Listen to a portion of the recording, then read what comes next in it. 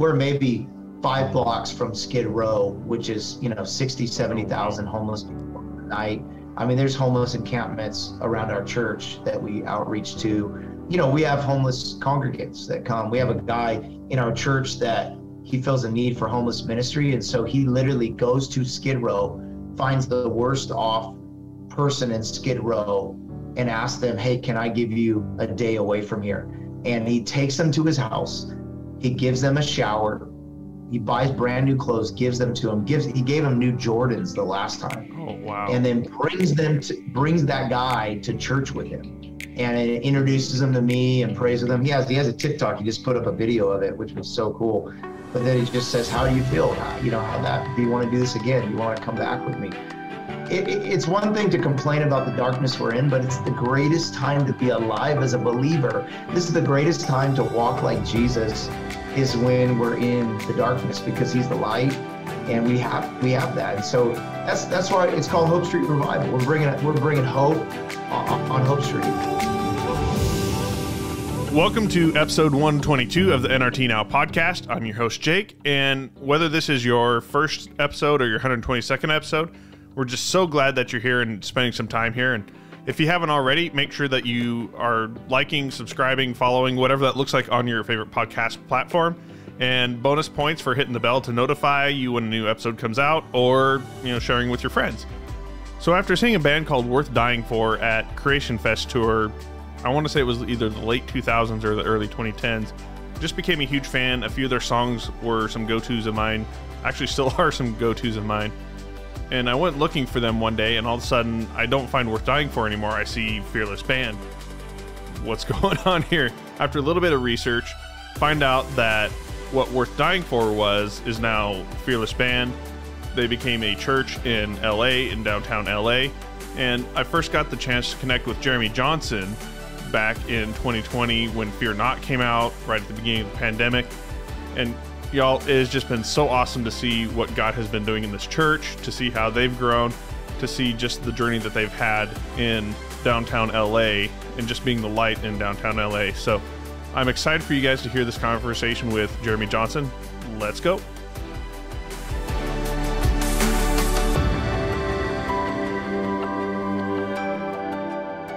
We're here with Jeremy Johnson of Fearless Band. Jeremy, good to see you again. It's been 2 years, I think. It was right when the lockdown started is when we got to chat last time. Wow. Well, yeah, time flies when you're having fun, huh? Yeah. Or locked down in your house or whatever it is. Or locked down in your house and becoming a homeschool teacher and all that awesome. Yeah, we're in LA, so obviously the lockdowns were a little bit more, they're intense for everybody, but they were just uniquely intense for us in our loft with 3 kids. So, but we made it. We made it to the other side, man. We can be stoked. We made it, and we wrote some songs out of it. Let's just say that. Yeah.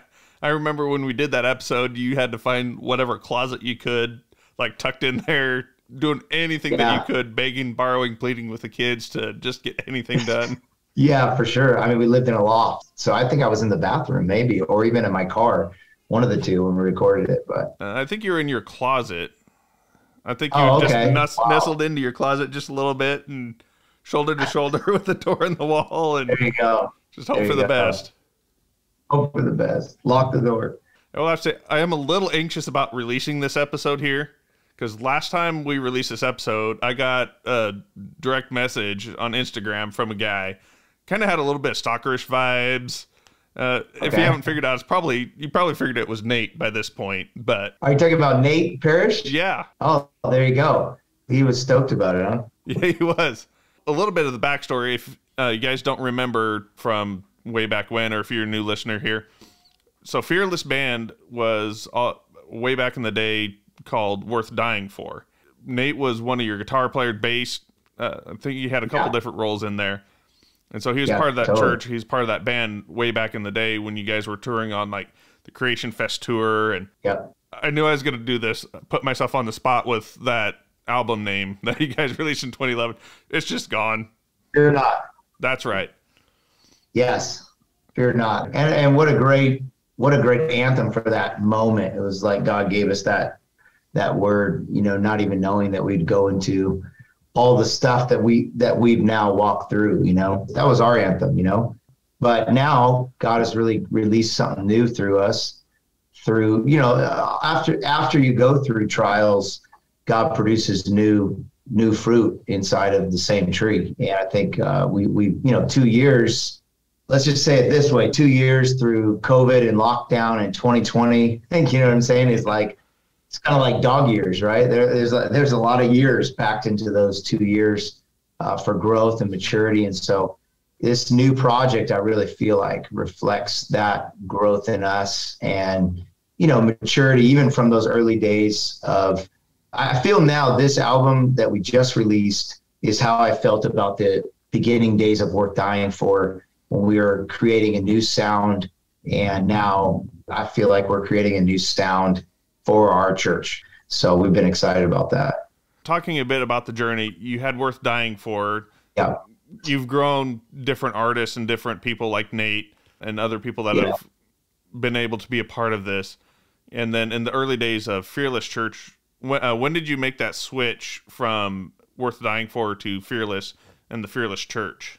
Yeah, when we moved here from being youth pastors in Northern California, God was just giving us fresh vision for everything, and the name Fearless came about because me and my wife have struggled with fear our whole life. And so we really felt like God was calling us to name our church something we had not yet become, so that we would trust him to become that.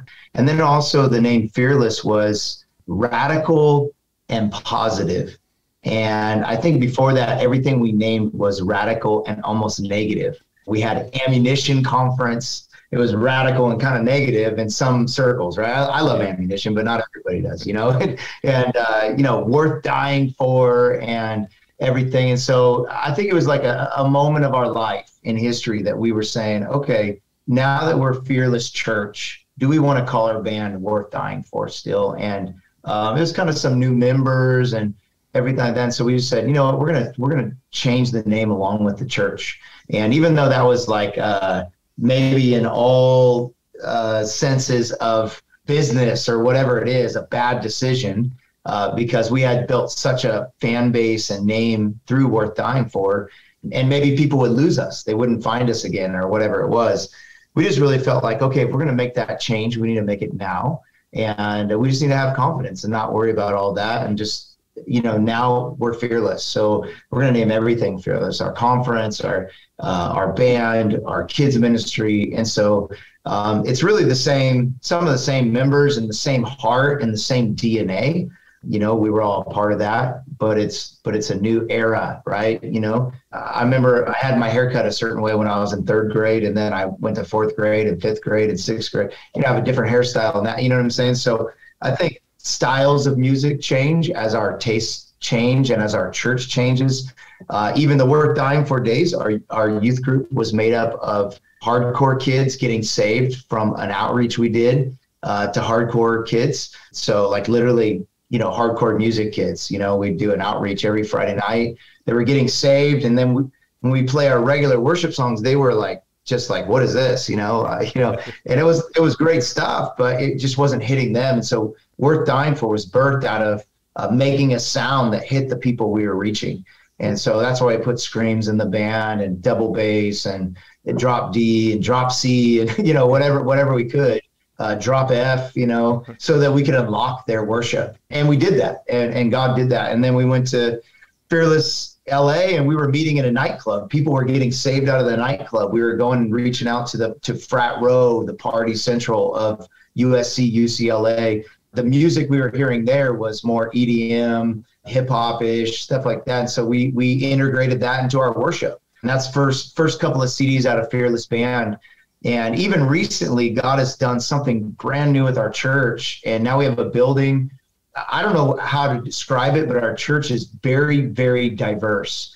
Every culture, every background. I think through the pandemic, we just felt like God told us just to love and serve our community, not to try to be right, not try to be heard.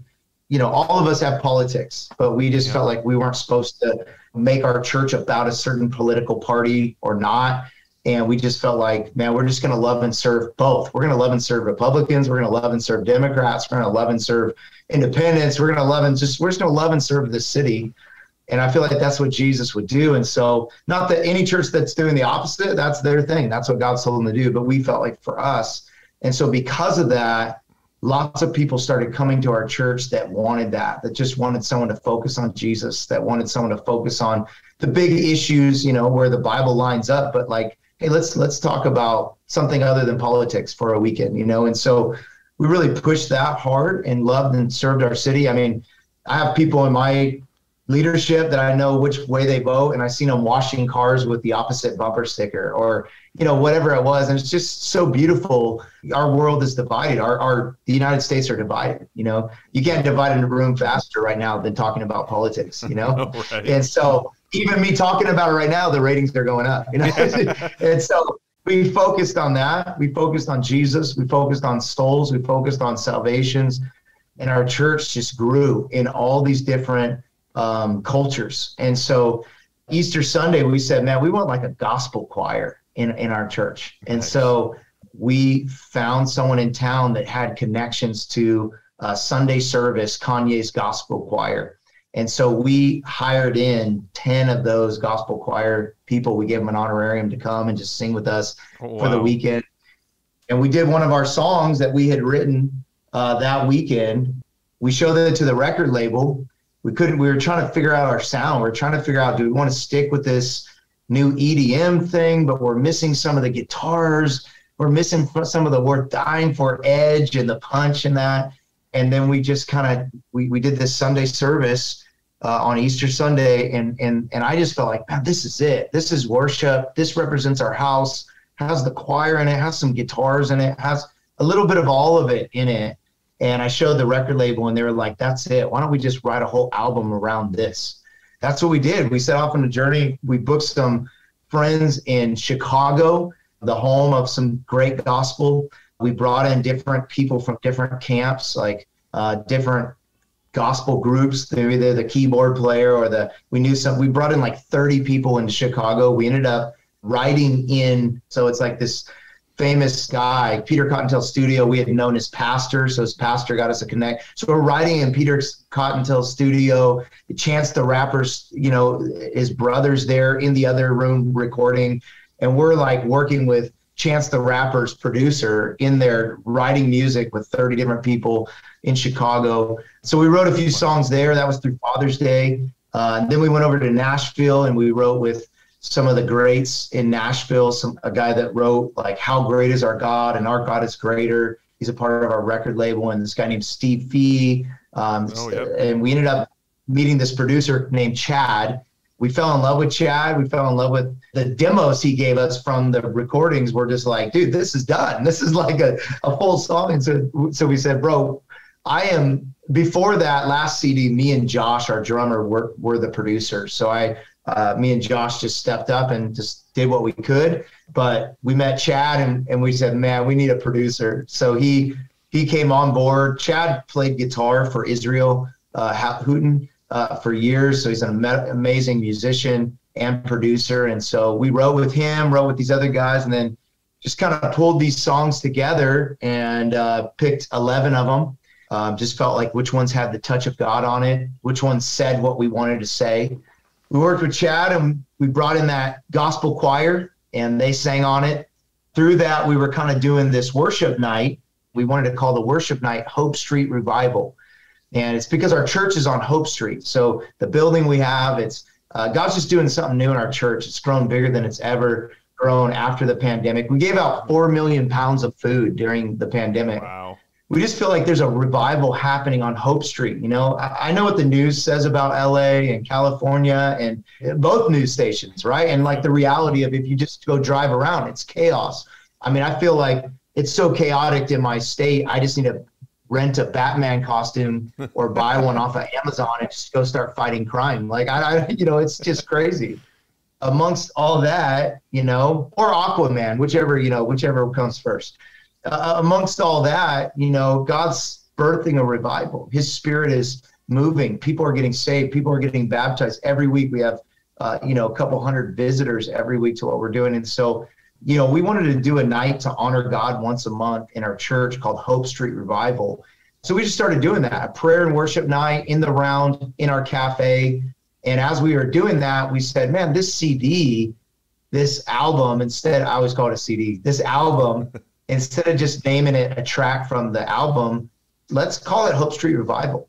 And because it's on Hope Street, we're bringing hope, and it's coming through worship and prayer. And so all those little music videos we're releasing, those are from just real nights of worship that we've been having in our church throughout this time. These songs are songs we're doing in our church. It's not just songs to listen to or to work out to or to be on a playlist. Like, these are songs that are our songs to the Lord about what we're walking through and what brings us hope in the midst of the chaos that we're walking through, We should note that I think we were talking about this on the last episode, that you just bought the building. You were just getting ready to go into the building, and then everything shut down and everything went bananas. So you guys didn't actually get to go into the church and start doing anything in the church for a year or two. Everything was done outside. All the food distribution, all that kind of stuff had to have been done outside, drive through, the whole no contact style. We did a drive-through church for a little while. We didn't have any place to do it. Our parking lot wasn't big enough. So there was this parking lot under the freeway that was just abandoned. We couldn't get a hold of the owner, no answers, straight to voicemail. So after about a month, I said, look, guys, I don't think they're going to answer. And you know what? I don't see a lot of people down here. So let's just cut the lock. And so we cut the lock. And I told him there's a story in the Bible where Jesus needed a donkey. And he said, all right, go into town and there's going to be a donkey sitting there. And if anyone asks you what you're doing, so obviously he was just taking the donkey, tell him Jesus has need of it. And so I kind of joked there, but like, we cut the lock and we just started having church in this abandoned parking lot underneath the freeway and giving food out after church. And we did it in your cars. And then, we've set up some bleachers because some people wanted to get out of their cars. And so more and more people kept getting out of their cars. And I don't know if you know, but John MacArthur, who me and him don't line up on a lot of theology stuff, but I do like the fact that he sued the city and the state and won and got us to be able to go back inside. And so all churches were allowed in California after he won that lawsuit to go back inside. And so we were allowed to go back in. I was just trying to, at a certain point, find out, okay, God, like after we're allowed, I'm not really trying to end up in the news. I'm not trying to, end up on screen. I'm just trying to help people. And so if you want us to go back inside, and God really showed me a vision of during COVID, my mom had actually found out right before COVID that she had cancer. And it's actually why I have long hair, because I grew out my hair to cut it off to give to her when I thought she was going to lose her hair. She ended up not losing her hair, so I kept it. You put all that work into it, why not? Yeah. She ended up, there became a certain point where the hospital had to decide, like, we're not going to wait any longer to see you because what's in your body is worse than COVID. Like the threat is worse than you catching COVID. She had to start her treatment, and they had to learn how to be safe and do what they needed to do, but yet treat my mom. And so I started seeing that with people. I felt like God was speaking to me like, yeah, COVID's here, but there are people dying of worse stuff than COVID. So I just said, all right, God, I'm going to open up inside and we're going to keep the drive-in going. So whoever wants to come to the drive-in, they can listen to it in their car. Who wants to come inside? And so the first week, no one stayed in their car. Everyone came in. Oh, nice. At first we were like trying to hold people in masks and do all that. And then we just felt like, you know what, let's just leave people alone. Let's let them do what they want to do. Who knows where they're at, right? Who knows how close this person is to suicide or what? I would hate to scare them out of our church because they're not wearing their mask during worship. And so we just like let people do what they want to do. And man, it's just been a beautiful story of how God unraveled that. And like we kind of opened before a lot of churches opened, but maybe after some churches opened. And I just felt like it was the right time for us with the Lord. I will never put a pastor down for when they opened late or early. Hey, man, I got enough people judging me. I don't need to judge anybody else. But I'm just saying for us, we felt like we listened to the Holy Spirit. If you were to come to Fearless on a Sunday morning, you would just sense this different kind of freedom in LA than just anywhere else you'd go. because, there's just like there's more to life than this moment, and eternity hangs in the balance, and so we've baptized more people than we've ever baptized. We've seen more people saved than we've ever seen saved. But I mean, it's like God had to teach me that we don't need a building to do that. We don't need a nice facility to, I think from the years of not having one and being from nightclub to nightclub to finally have one after 6 years, it was like became an idol, if I could be honest, a thing that I thought was going to bring the breakthrough. And God's like, no, I'm going to get the credit. No, the building's not going to get the credit. I'm going to grow this church with no building in a borrowed parking lot through cars, it's in honking at the altar, I had to wear in-ears during that time because the honks were so loud for the amens, So, but it is, we made it to the other side, and we didn't miss a rent payment. We didn't, people gave, people continued to give, people continued to believe, people got behind us. The city started paying us. The city started paying us for giving out food, because during that time of COVID, the people they entrusted to give out food were stealing it and selling it. Oh, no. And they caught them, and they said, okay, cut everyone off. Give me 2 organizations that we can trust, and we'll pay them to do what everybody else was supposed to do. And so they came to us. They heard about us, of what we were already doing. We were paying as much money as we could to get this food and rent trucks. And they said, hey, can we pay you to give out food 2 more days a week? And so they started paying us $1 a box, which we just took all that money and put it right back into buying more food and paying some team to do that. But it was just like the wealth of the wicked went to the house of God, and the government, was paying us to give out food, but only because we had been faithful with what we were given, and they saw that. And so anyways, it's been a great time, man. In that time, we got connected with the mission in downtown LA. I mean, we have the biggest homeless problem probably in the nation, besides maybe New York or San Francisco. We're maybe 5 blocks from Skid Row, which is, 60, 70,000 homeless people a night. I mean, there's homeless encampments around our church that we outreach to. We have homeless congregants that come. We have a guy in our church that he feels a need for homeless ministry. And so he literally goes to Skid Row, finds the worst off person in Skid Row, and asks them, hey, can I give you a day away from here? And he takes them to his house. He gives them a shower. He buys brand new clothes, gives them to them. He gave them new Jordans the last time. Oh, wow. And then brings that guy to church with him, and it introduces him to me and prays with him. He has a TikTok. He just put up a video of it, which was so cool. But then he just says, how do you feel? Do you want to do this again? Do you want to come back with me? It's one thing to complain about the darkness we're in, but it's the greatest time to be alive as a believer. This is the greatest time to walk like Jesus, is when we're in the darkness, because he's the light, and we have that. And so that's why it's called Hope Street Revival. We're bringing hope on Hope Street. Man, that is so incredible. And I know that we're at the point where we probably need to start, wrapping up the episode, because I know you have other appointments and stuff. But I just want to touch really, really briefly on just what you were talking about, just about coming together, and just being a place where Jesus is the focus. And I've just seen some really powerful things happen. Some friends of mine, Stephen McWhirter and Jason Claiborne, have done that same thing, and just the impact that they have. Stephen's a worship leader, Jason's gospel. And when they come together, there's just a certain power between the two of them that you just can't help but stop and take note of. And I love that that's coming in through not only Hope Street Revival, but just within that church, of just bringing that focus back to Jesus. Like, I don't care how you vote. I don't care what you believe, what you think. There's obviously a reason why you think that way. There's obviously a reason why you vote this way.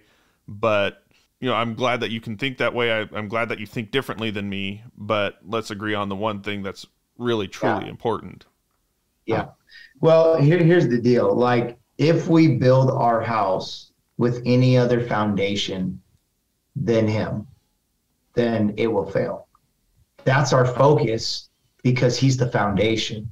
Not that we don't ever build anything else as we go. Not that we don't have classes that go deeper on topics or thoughts, or if someone asks us, hey, how should I vote on this? Or what would God say about this?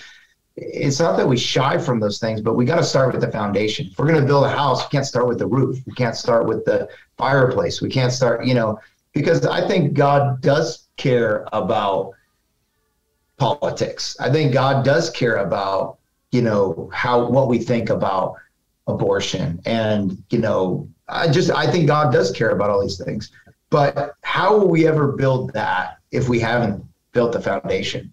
Foundation takes time. It takes, and so here we are. We're just going back to the foundation. We're just saying, look, all this other stuff, we can have conversations. We can think one way or think the other, but let's just start with Jesus. Can we all just agree there? Can we learn about him? Can we learn about who he is and how he loved people? And really, to be honest, like when everything boiled down in downtown LA, like I'm a white guy in downtown LA. This is not like I'm a minority in the city I live in and president. And so a lot of times I just thought, God, you got the wrong guy. Like you got the wrong guy. Like I'm from a small town. I grew up shooting guns in my backyard, big trucks, like mullets, like this. I'm from the country. Which mullets are coming back, so. Yeah, there you go. This is not like, I'm not the right guy. And God said, no, I didn't get the right guy, but you have the wrong focus. You're looking in the outward appearance of why I have you here, but I brought you here to love and to serve. And that's what Jesus did. Jesus loved and served. And because of that, he reached every culture in his day. Like there were people that followed him that were not his culture, that would come to him that were opposite, different, like from different backgrounds and different cultures. And you look at every other rabbi and it was just the Jews, just the Israel, but Jesus was, that's why they were mad at him. He was hanging out with who they would say are, oh, those are sinners and tax collectors, and these are Gentiles, and these are, but Jesus bridged those gaps, and even further, Paul, even further, Peter struggled with that, but I think our church, we've always desired our church to be very multicultural, but God is actually doing it now. And it's not something we're striving to do or like is our only focus, but we're just focusing on Jesus. And I think that's refreshing to people. I wouldn't say we're a woke church. There's the woke church that says, oh, we're just focusing on Jesus, but they're just afraid of talking about anything. That's not us. We're not afraid, but we're starting with Jesus. We're going to start with the foundation. And we're gonna go after him, and all the songs are written from a place of inward focus of like, God, what are we going through? Like Holy Ghost I wrote that through a time where I was depressed and felt like taking my life, and that song came out of that. Everything came through a time at our cabin where we had a leaders retreat, and I was going through some sickness in my body a second time and had some bad situations happen the first time, and I was just broken and feeling depressed about it. And that song came out, Everything.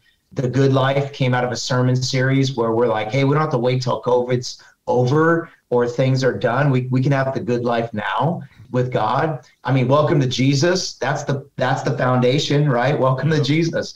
And we're not trying to introduce you to us or Fearless or a church. We're trying to introduce you to him. He is who it's about, and then Courageous. That's our word of the year. That's the word God gave us for the year. And then if you haven't listened to Note to Self, you need to, because that's my note to myself, that whenever I get discouraged or where I need encouragement, I'm going to go listen to that note. It's the note that you write to yourself when you're doing good for when you're doing bad. And so that's a spoken word that's on there. But I really think you got to just go listen to the album. You got to go listen from cover to cover, listen to the whole thing, put it on in your worship, let it play in your car. I really feel like it's going to bless you. And listen in for the choir parts. Listen in for some heavy guitars in there. We put some in for Old Work Dying For fans. We got some urban parts in there for our later fans. So anyways, I feel like you're going to love it. You just got to go listen to it. You got to go listen to it. And if a song blesses you, share it with a friend. And then when you're on YouTube, type in Hope Street Revival and check out one of our live nights where we're just doing these songs live with a prayer and worship time for like 2 hours. We're just worshiping and praying. And there's some like moments where we're flowing and just allowing God to move. Anyways, I think you should go listen to it.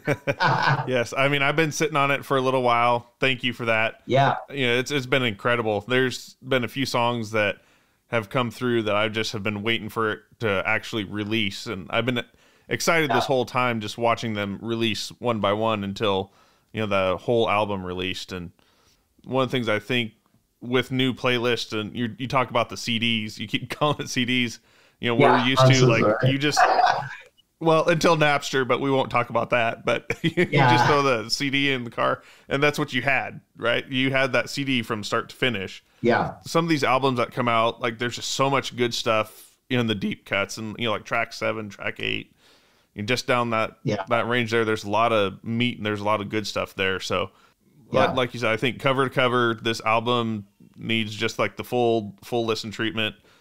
I just really love the guitars, just the diversity of the sound in the album.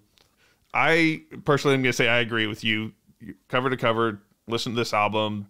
It's just amazing. Yeah, awesome. Thank you. Yeah, I feel like Chad was able to help us with our range. We have this song that's way out here and this song that's way over here, and just create a seamless, okay, here, this is why this song is going to fit. This is why this song. And so it does feel like you're going on a journey personally when I listen to it. Even into Same God, which is just nothing, because we were just like, dude, we're overkill right now on guitars. Like, can we give us, I just want a violin. I just want a piano. So anyways, hope people enjoy it. It really took us 2 years to create this sound and like to get to birth these songs. Literally the Holy Ghost song, I didn't get to go into it deep, but that song, if you look at some of our Instagram and TikTok, you'll see the whole story there. But, I was going through some deep depression. I have a shotgun in my house, like I was thinking about the gun, and literally called my wife and said, I need you to get home. I don't know what's happening. I don't know why I'm going through this. And since then learned a lot about those emotions and those feelings that I might feel from even my city or have to walk through things. But she had to rush home, and literally part of the words in the song are the words she texted me when, the next day I wrote that song after going through that. And only the Holy Ghost can come in those moments and give you light in the middle of darkness. And so if someone out there is just struggling with those kind of thoughts, I think Holy Ghost is such a song that you need to listen to. In the song, it says, don't you dare give up the fight. And that's what my wife told me. Don't you dare give up the fight. Don't you dare give up the fight. In other words, this is not just about you. You got kids, you got me, you got a church, you got people that look up to you. And in those times, sometimes you need someone to look at you and say that, don't you dare. So, and then even the guy who sang it, Hunter, he was on The Voice. He was on The Voice, and he was in our church, and he walked through those same kind of suicidal thoughts and times. And so that's why I had him as a guest artist on there. In fact, out of it, he got a record deal with BEC Records, Tooth and Nail, and he's going to be coming out with the whole worship album as well. So anyways. You're just creating new artists, new bands. We got Nate, we got Hunter. Let's go, man. Not only is Fearless doing their thing and doing their albums, they're just pumping out artists at the same time. Yeah. Well, you see on there's one featuring LKD. LKD is a rap group in-house, and they're going to release an album next month. So I'll have to get you that stuff. Pretty cool rap. It's like worship rap. It's a new style too. So it's cool. Well, I'm excited for that. I'm excited for this album. Jeremy, just want to say thanks for just sharing the life that's gone into this album with us. And we look forward to seeing what more comes out off Hope Street. Come on. All right, bro. Thank you.